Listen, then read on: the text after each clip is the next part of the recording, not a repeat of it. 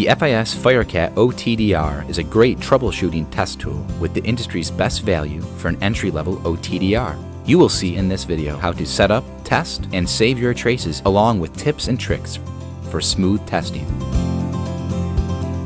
Here is a product overview of the menus on the unit.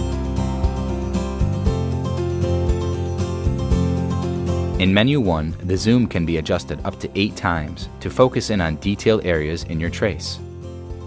You can also move the cursors to select specific events or sections of the link as needed.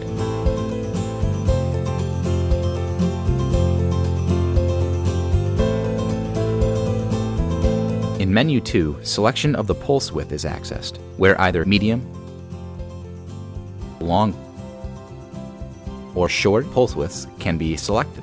You can also adjust from scan mode or real-time mode. In Menu 3, the index of refraction can be set along with the wavelength. This unit is a single mode unit with 1310 or 1550 nanometer selections. In Menu 4, traces can be stored or recalled on the unit and also sent to a PC. The LCD screen contrast and backlight can be adjusted. You can also access the settings for loss readings on the unit and settings for extended range and kilometer or feet options as well.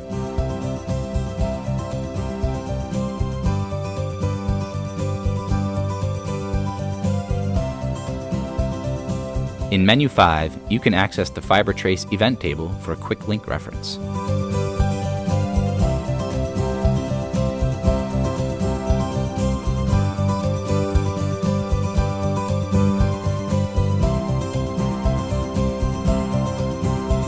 First, start by selecting the pulse width and the wavelength for the run of fiber you are testing. We are using a medium pulse width at 1550 nanometer for this test. When using your OTDR, it is important to keep all ports and connectors clean before plugging in to test. Be sure to clean the OTDR port.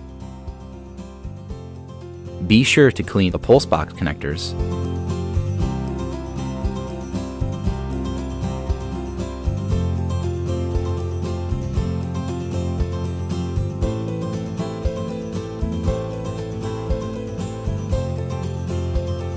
And be sure to clean the first connector in the fiber under test.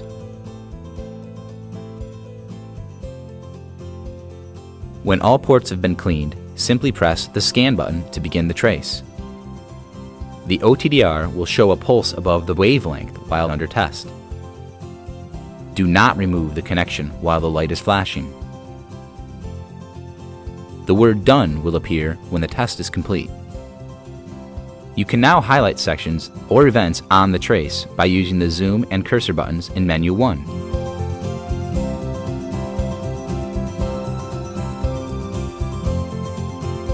The A/B cursors will highlight distance and loss. To store the trace, go to Menu 4 and press the F1 key for export. Use the arrow keys to select Store, and the next available number location will show. Press F1 again to store the trace, and you will see the number advance to the next location, and the file is now saved. To recall the trace, press F1 and arrow to recall. Arrow to the number trace you wish to recall and press F1.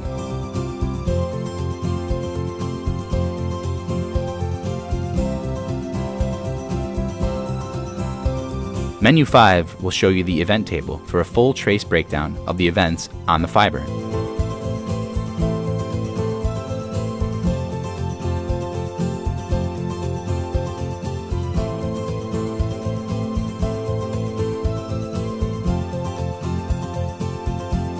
Real-time mode can be helpful when locating fibers on different ends of a link. Real-time mode sends a continuous pulse down the fiber. Attenuating the fiber by putting a slight bend in it will allow for fast identification of fibers on far ends of unknown links. Using a fiber optic terminator at the end of the fiber under test will significantly reduce the end connector back reflection, as seen here.